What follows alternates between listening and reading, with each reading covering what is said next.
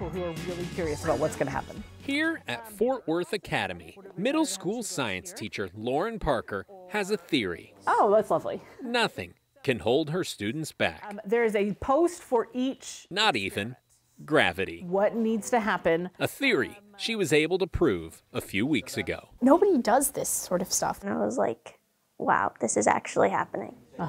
To anyone who's come through her classroom, it's no secret Mrs. Parker loves space. I tell the kids all the time, like, I want to be an astronaut when I grow up. And they kind of look at me like, well, aren't you already grown up? I'm like, oh no, you're never done growing up. To keep them dreaming, Mrs. Parker told them about this program where students design experiments and then have those experiments tested on a zero-gravity flight. Yep. After brainstorming their ideas, a handful of their experiments got a ticket to fly. But more importantly, so did she. There you go. Mrs. Parker was one of 8 teachers chosen to perform those experiments on board.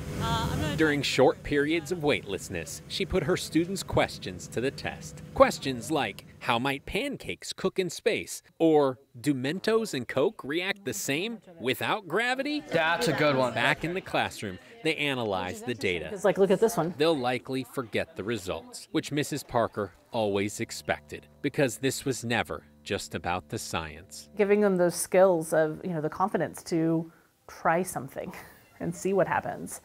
And if it doesn't work, okay, try again. Teachers pass on knowledge, but the best always seem to convey lessons in life. If I ever reach a point where I'm like, oh, I can't do this anymore, I think I would try and remember Miss Parker. I know she cares a lot about the science, but I can tell that she also cares a lot about us. Whenever people give you inspiration and give you hope, it really does just drive you even further. And no amount of science can measure the gravity of that. Once you're cleaned up, you may go.